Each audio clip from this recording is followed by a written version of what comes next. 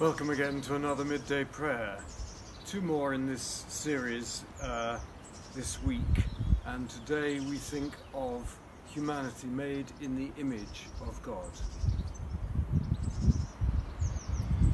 From Psalm 139, "It was you, O God, who made my inmost self.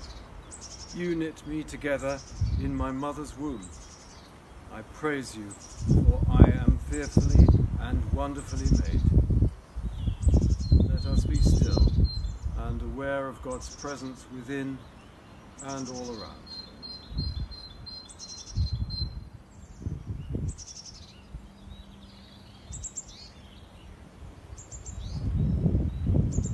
An opening prayer. In the morning light, O God, may I glimpse again your deep image within me, the threads of eternal glory woven into the fabric of every woman and man.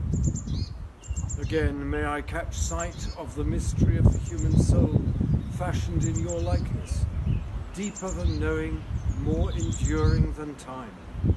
And in glimpsing these threads of light, amidst the weakness and distortions of my life, let me be recalled to the strength and beauty deep in my soul.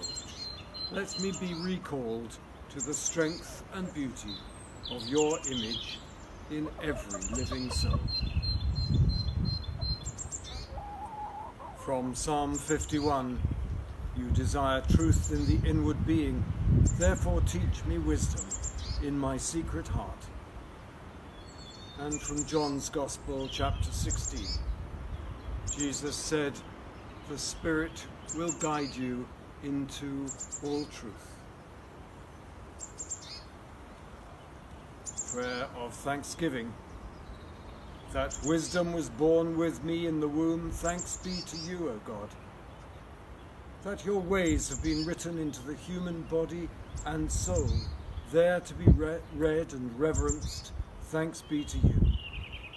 Let me be attentive to the truths of these living texts. Let me learn of the law etched into the whole of creation that gave birth to the mystery of life and feeds and renews it day by day. Let me discern the law of love in my own heart, and in knowing it, obey it. Let me be set free by love, O God. Let me be set free to love.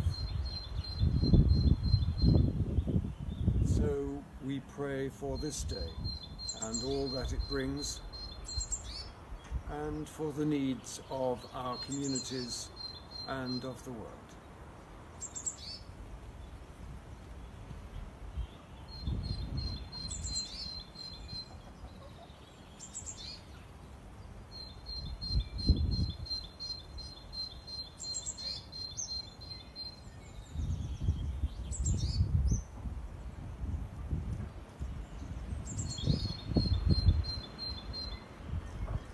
Our Father, who art in heaven, hallowed be thy name. Thy kingdom come, thy will be done on earth as it is in heaven. Give us this day our daily bread, and forgive us our trespasses, as we forgive those who trespass against us. And lead us not into temptation, but deliver us from evil. For thine is the kingdom, the power, and the glory, forever and ever. Amen.